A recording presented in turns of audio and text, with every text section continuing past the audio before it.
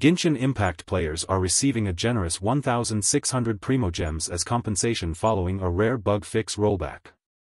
This rollback, prompted by an update that negatively impacted the gameplay experience of the game's top DPS character, has caused a temporary dip in performance. The bug fix was intended to address this issue but inadvertently affected the character's effectiveness. To make amends, the developers are distributing Primogems to players, allowing them to make up for any losses and continue enjoying their gameplay. This gesture highlights the developers' commitment to addressing player concerns and maintaining game balance.